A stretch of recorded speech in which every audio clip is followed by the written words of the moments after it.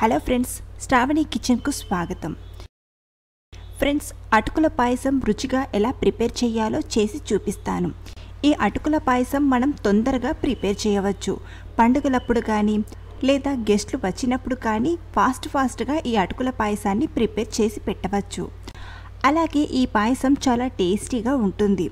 అయితే మనం అటుకుల పాయసం తయారు చేయడానికి కావలసిన పదార్థాలు చూద్దాం. 1 కప్పు అటుకులు. ఇవి నార్మల్ అటుకులు, పేపర్ అటుకులు కాకుండా నార్మల్ అటుకులను తీసుకోవాలి. 1/2 కప్పు చక్కెర లేదా మీ రుచికి సరిపడా. 1/2 లీటర్ పాలు. మనం ఈ పాయసం కోసం ఫుల్ క్రీమ్ మిల్క్ని యూజ్ చేస్తే మరింత టేస్టీగా ఉంటుంది. కొన్ని జీడిపప్పులు, కిస్మిస్లు, 1/2 టీ స్పూన్ యాలకుల పొడి, 2 టేబుల్ స్పూన్ల నెయ్యి. ముందుగా ఒక పక్కన గ్యాస్ ఆన్ చేసి పాలు వేడి చేయడానికి పెట్టుకుందాం. ఈ పాలు వేడయ్యేలోపు మనం అటుకులను, డ్రై ఫ్రూట్స్ని ఫ్రై చేసుకుందాం. అందుకోసం మరో పక్కన గ్యాస్ ఆన్ చేసి ప్యాన్ని తీసుకుందాం. 2 టేబుల్ స్పూన్ల నెయ్యిని వేయండి.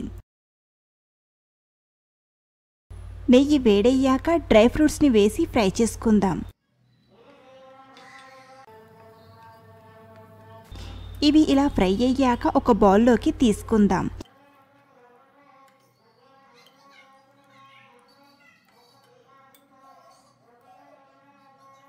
ఇదే నెయ్యిలో అటుకులను వేసి 2-3 నిమిషాలు ఫ్రై చేసుకోవాలి. ఇలా ఫ్రై చేయడం వలన అటుకుల పాయసం ముద్దలా కాకుండా ఉంటుంది.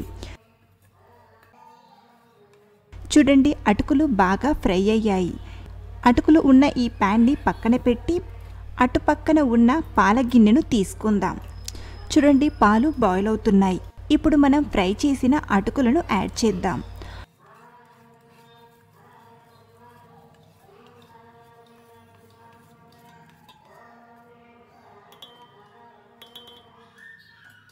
అటుకులు బాగా ఉడికేటంత వరకు కుక్ చేయాలి.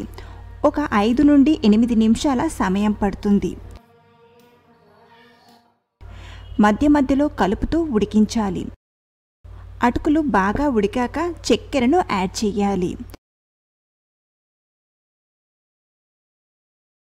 ఈ పాయసం కాస్త చల్లారాక చిక్కగా మారుతుంది. కాబట్టి మనం ఈ కన్సిస్టెన్సీతో ప్రిపేర్ చేయాలి.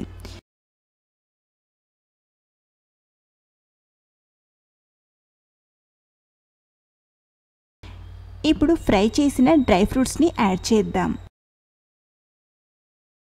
అలాగే యాలకుల పొడిని కూడా వేసి కలపండి. 1 నిమిషం పాటు ఉడికించి గ్యాస్ ఆఫ్ చేయాలి.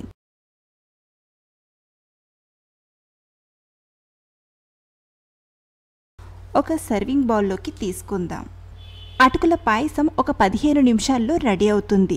చాలా సులభంగా ప్రతి ఒక్కరూ ప్రిపేర్ చేయవచ్చు. నోరూరించే అటుకుల పాయసం రెడీ.